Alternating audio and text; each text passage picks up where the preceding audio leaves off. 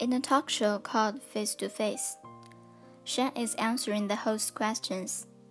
Good evening, everyone. Let's welcome the founder of Innovation Kitchen, which is a popular restaurant branding consultancy and the partner of the first Michelin 3-star restaurant in mainland China, Dumpling Airline. Let's meet Zhang Shan.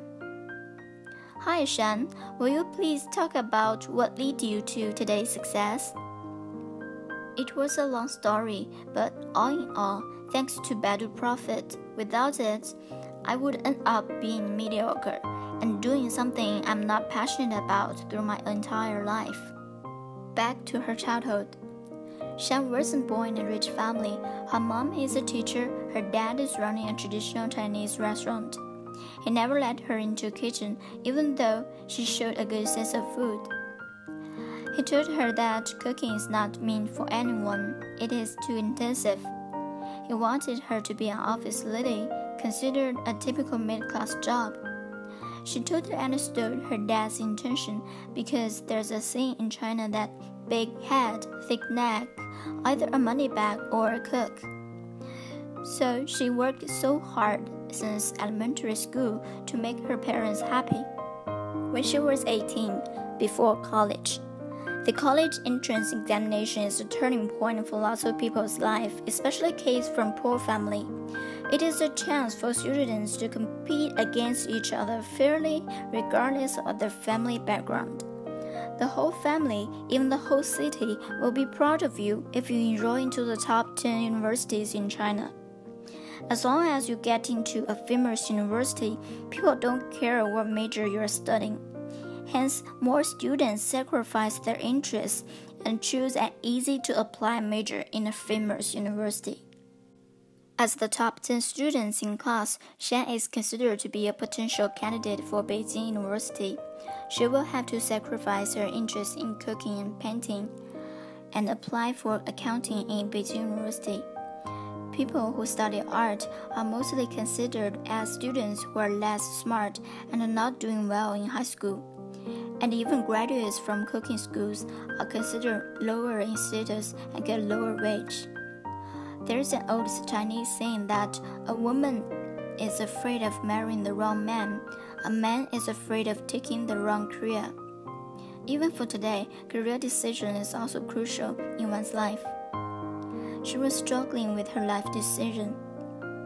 She put on her Baidu VR and walked into the virtual Baidu town, where every Baidu product has its own theme building. One of the buildings in the town has a signage, Baidu Profit. The name sounded like that it might know the answer to her question and might solve her confusion. She used her Baidu ID to unlock the door and meanwhile allowed Baidu Profit to access her profile. Here, she entered the hall with doors leading to the unknown world. Baidu Profit shows all the keywords she might care about according to her lifestyle on doors. She opened the door of university. In the university room, she saw more options of keywords related to university. She entered the room of career test. The background voice asked her a bunch of questions related to her interests and opened more possible doors for her. Each door leads to a recommended career for her. She realized that she should take creative jobs like designers and artists in all fields. Then she heard the voice again. Want to experience the job before you make up your mind? She said yes. Go ahead and open the door with the job name on it. She opened the door of Advanced Chef. There are Baidu's official version developed by VR experts and other versions provided by users from all the world. In the scene, she seemed to be a chef. She could see her virtual hands playing with all kinds of food ingredients and talking with cooks around her. She found it so interesting. Then she tried the job of a painter, an architect, etc. According to the evaluation of Baidu Profit, she performed better in the food-related jobs than other jobs she tried. Under the recommendation list, she saw people who have the same test result as you around the world in the past 2 years. She clicked on it. A word map popped up. She clicked on one person's profile, Zhang. He did this test 1 year ago before he went to college. Now he's interning at George Black, one of the Michelin 3-star restaurants in France. She followed him on Baidu Worldlink. She was impressed by his study experience in Le Cordon Bleu, which is one of the best culinary schools in the world, and she asked him if they can have a video chat. Baidu interpreter translated for them while they were talking their own languages. She was so impressed by his life as a culinary student in Le Cordon Bleu. She asked him if they could show her around his school using Baidu AR. After the talk, she was even more attracted by the culinary art. She wanted to persuade her parents to let her pursue her real interest. Jean-Paul in Le Cordon Bleu, Shan in China with parents. Shan turned on her Baidu laptop and asked her parents to join them while Jean-Paul took her around Le Cordon Bleu virtually with a profile glass. Her parents, who have never had any interest in Western food, were stunned by the beautiful culinary art created by chefs there. Jean-Paul introduced her to some successful and influential people in this field. They can view the stories of them through the link Jean-Paul sent them. They were aware that an ordinary job in China could be so high-end in Western countries. The job is so respected in France, and well-known chefs can be celebrities. Her parents started to change their bias on culinary jobs, which was what Shan wanted to see. Then she showed her parents the test result from Baidu Profit, and some successful chefs who had the same test result as her. In the end, her parents decided to support her dream. In Paris, her dream came true with the support from her family. She broadened her horizon in Paris and gradually built her social network through Baidu Worldlink. She still remembered the first time she went to a party on a cruise with her instructors and classmates. She really wanted to share this experience with her parents. So she was wearing her Baidu AR there so her parents from China could see what she saw at the same time. And her parents recorded the whole process and also showed it to her grandparents. They all felt so happy and proud of her. She was impressed by the worldview of Westerners. She was eager to dig more into the culture, so she visited museums. In the Louvre Museum, she was wearing Baidu AR, which will translate everything she saw in the museum and provide links to relevant information. Then, a wardrobe with a decoration of blue and white porcelain caught her attention. At the first sight, she thought it came from China. However, when she moved closer, she noticed that the content of the porcelain painting is a typical scene in Western life.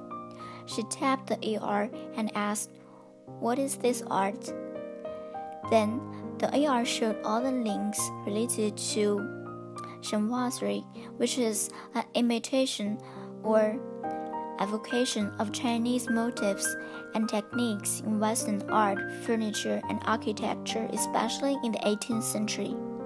It turned out that Western countries used to admire Chinese culture as much as we admire their culture today. Then, she couldn't help asking herself, what can we do to bring back the positive influence of Chinese culture?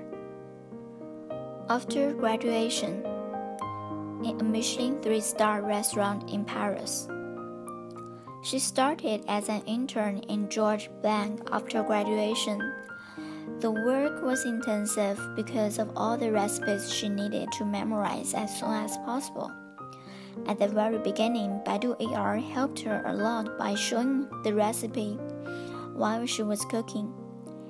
Every day, when she got home, she went over the experience in the restaurant using Baidu VR. Little by little, she built an experience library in the form of a tree, which helped her organize the culinary system she learned. With her hard work and the help of Baidu Prophet, she soon became a sous chef. Through Baidu China Link, a social network that connects all Chinese around the world, she met Long, which was a Chinese industrial designer, and they became good friends. One day, when they were hanging out and talking about their dreams, she said, even though France is the dream country of so many people around the world, she won't stay here forever. She missed her parents and wanted to go back to China and start a new business. But she was not sure what business it might be and where she could start. Long enlightened her. Oh, since it is hard to open a French restaurant in China, what if you start a restaurant branding consultancy which creates innovative Chinese cuisine recipe and give constructive advice to restaurant owners to rebrand themselves for more profits? With your knowledge in food and restaurant and my expertise in branding strategy, it is possible. Meanwhile, we can also get support from Baidu Entrepreneurship Incubator. That sounds like a good plan. They got so excited about this idea and decided to go back to China and carry it out. In China, they turned in their entrepreneurship proposal to Baidu Incubator, elaborating their plan of bringing Chinese restaurant service to a whole new level and creating more than just pleasant dining experience. They met investors on this platform and carried out the plan just as fast as Chinese construction speed. Later on, she rebranded her dad's restaurant and opened franchise restaurants around the country, which is today's well-known dumpling airline. The one in Shan's hometown turned out to be the first Michelin 3-star restaurant in mainland China. It attracts tons of foreign tourists to her hometown, driving the local economy to some extent. Back to the talk show. Without the help of Baidu, I wouldn't have gone this far, Shan says with a confident smile on her face. And I know it is just the start. As long as we have dreams, we will get there.